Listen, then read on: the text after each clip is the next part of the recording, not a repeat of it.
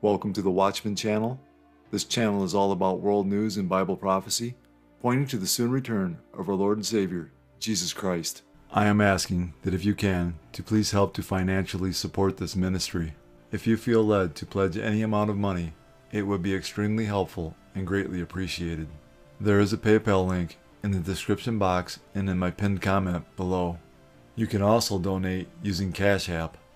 My cash tag is $Watchman1963. Thank you all so much for your prayers and support.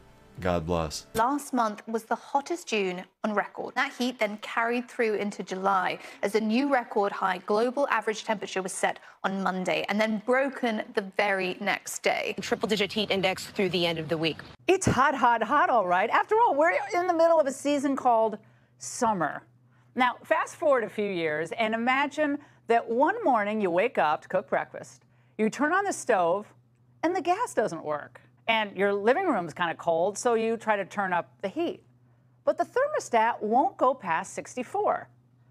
Then you're just so fed up. You jump in your car, you drive to get gas because the tank's empty, but every station you pull into, it's closed. Then an emergency bulletin comes across your cell phone saying that for the foreseeable future, Americans are instructed to limit travel to home and essential work, maybe medical appointments. Now, why is this happening?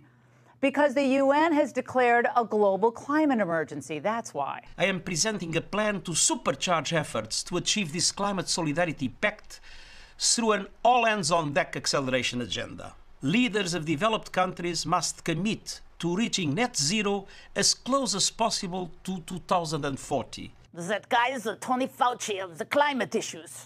Net zero by 2040?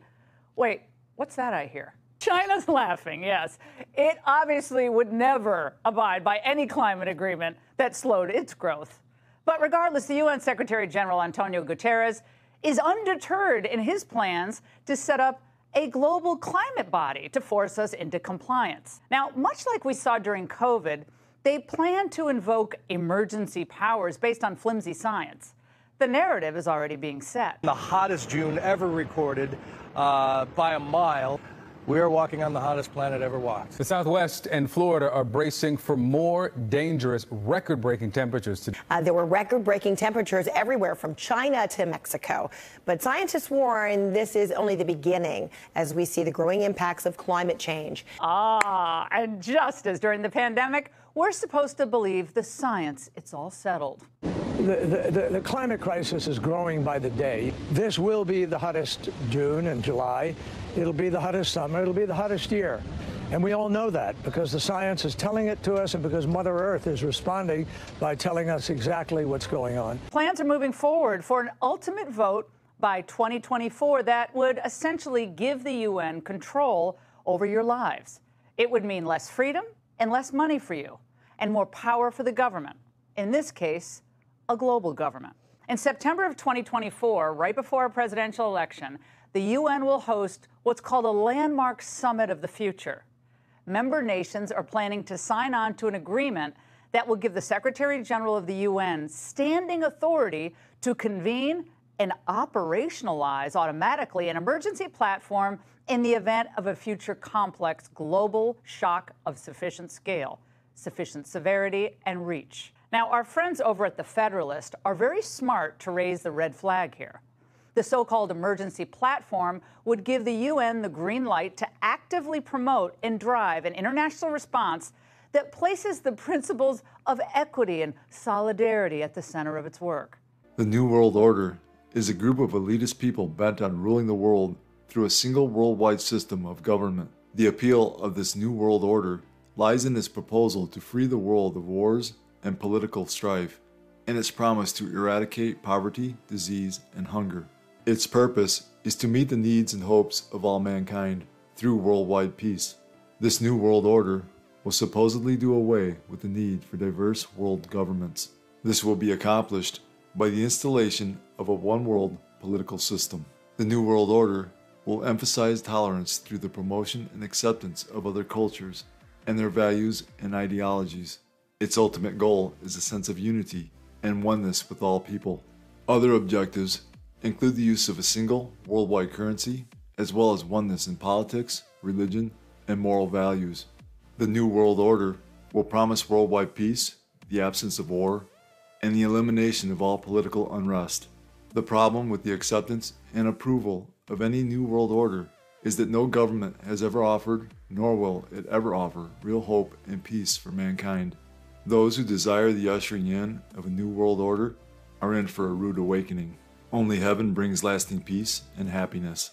The Bible makes it very clear that all things associated with this life on earth, with its sufferings, its decay, its discontent, and death, will continue with this physical life, as we read in 2 Corinthians 4:16.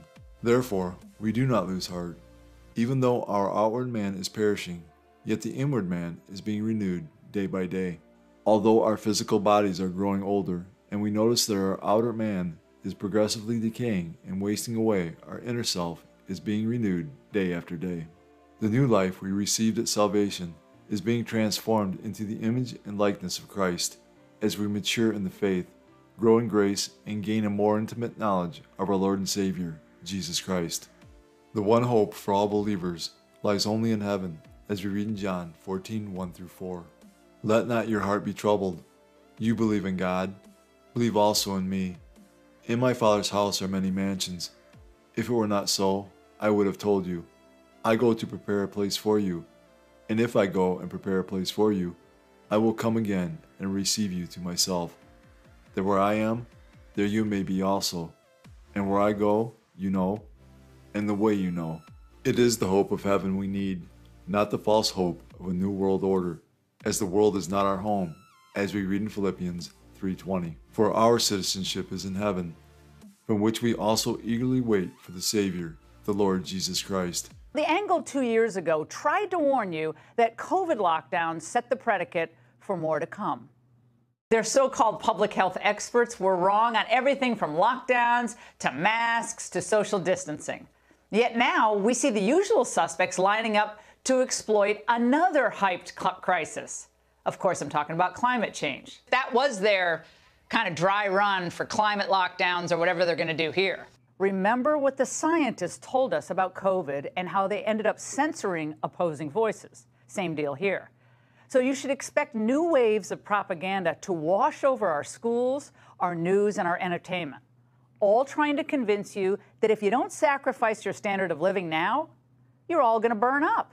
But the only thing on fire here is their pants, because their policies would amount to nothing more than a transfer of wealth from our country to others who didn't earn their way, all in the name of equity. Everyone should understand by now, if any Democrat wins in 2024, these UN global emergency powers will be invoked as soon as feasible.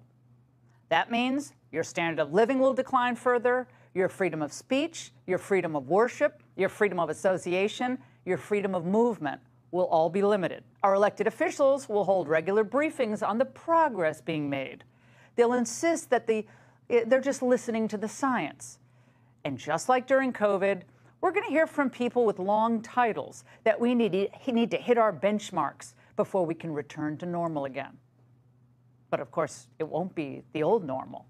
It'll be the new normal that Obama hinted at years ago. We can't drive our SUVs and, eat as much as we want and keep our homes on, 72 degrees at all times, and then just expect that every other country is going to say, okay, you guys go ahead and keep on using 25% of the world's energy, even though you only account for 3% of the population, and we'll be fine. Don't worry about us. It was 2008.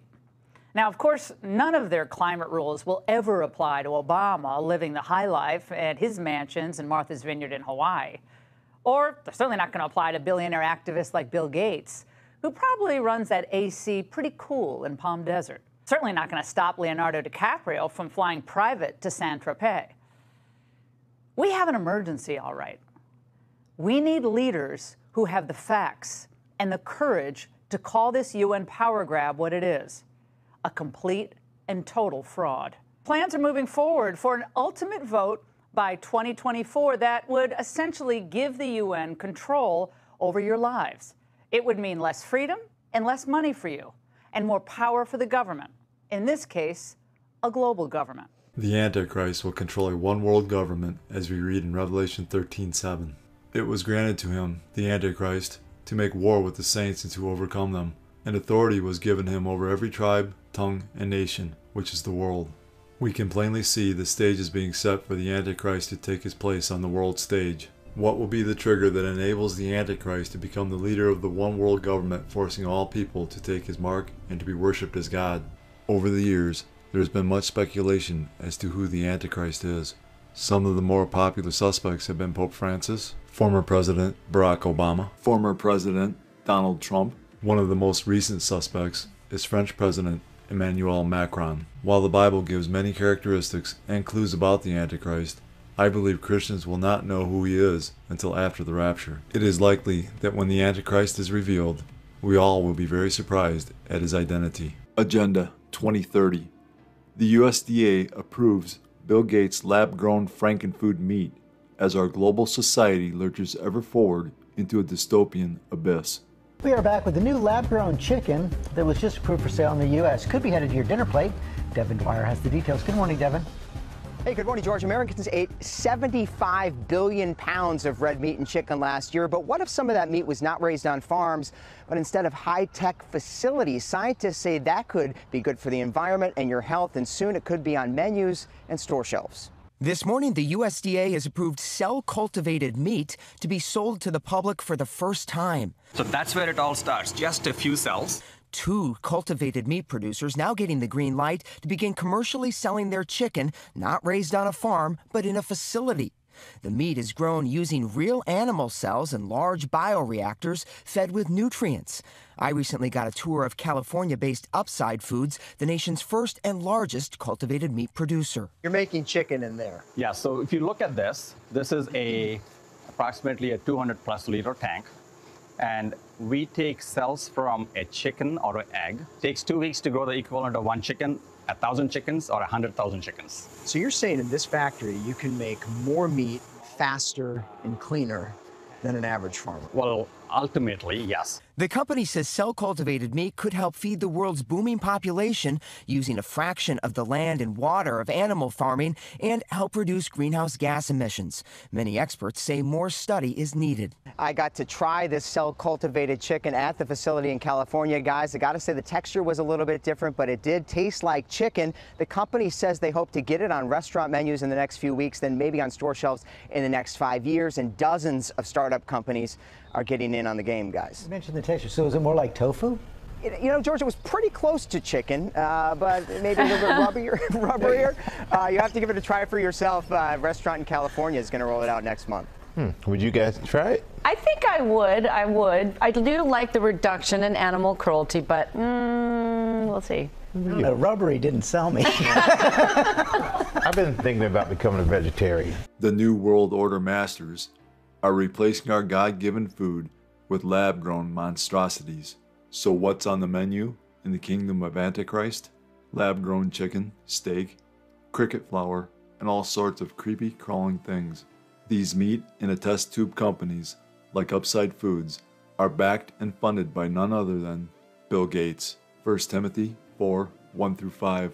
Now the Spirit expressly says that in latter times some will depart from the faith, giving heed to deceiving spirits and doctrines of demons, speaking lies and hypocrisy, having their own conscience seared with a hot iron, forbidding to marry, and commanding to abstain from foods which God created to be received with thanksgiving by those who believe and know the truth.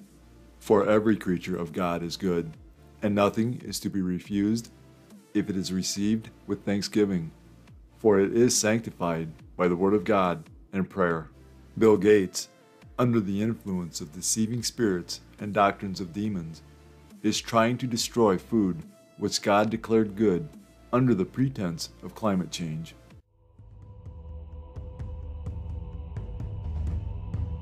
When the deception comes, if you're not a born-again believer, you'll be swept away with it. The deception will be greater than you ever imagined in your life. It is going to be profound as to what happens.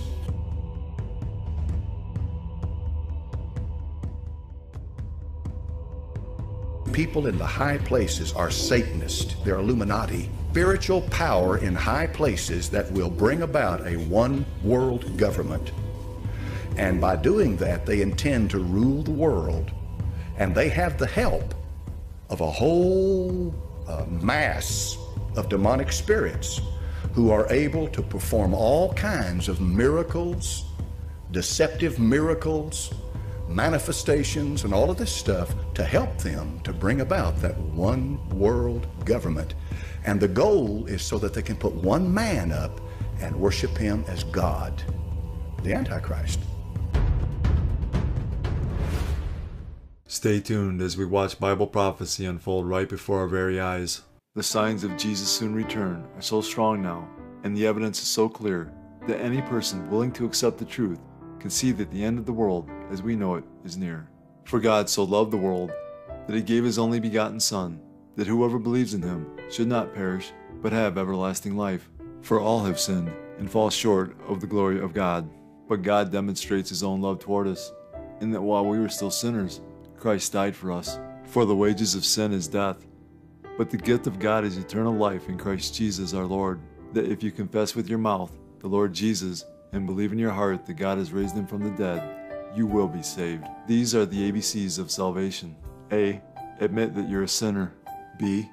Believe in your heart that Jesus Christ died for your sins, was buried, and God raised him from the dead.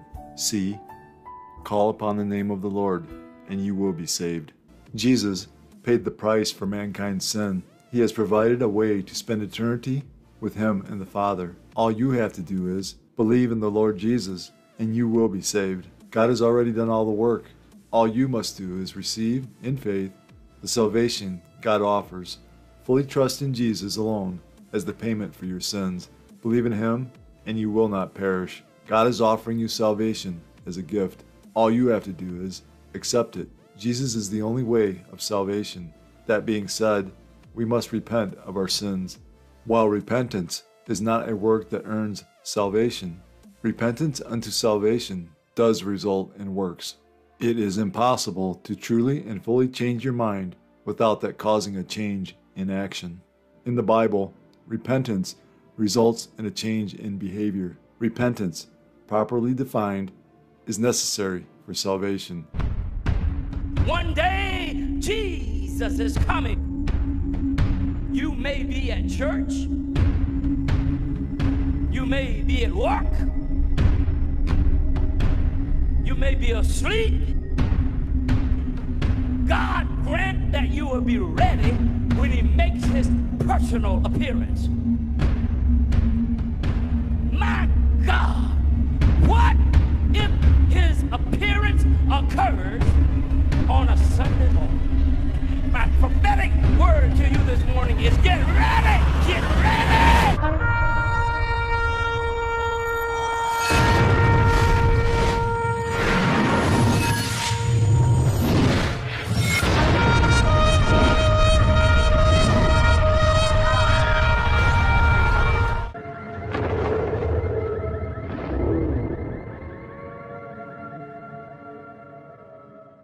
Time is short. Call upon the name of Jesus today.